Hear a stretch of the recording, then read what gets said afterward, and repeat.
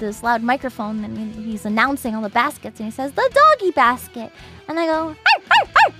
And then people at the tables around me just kind of looked.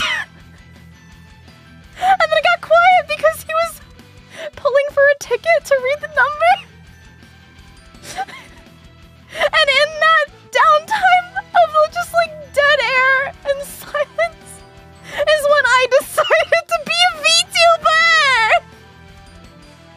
Literally started fucking barking! And to make it worse, my table was in the back. Hold the L.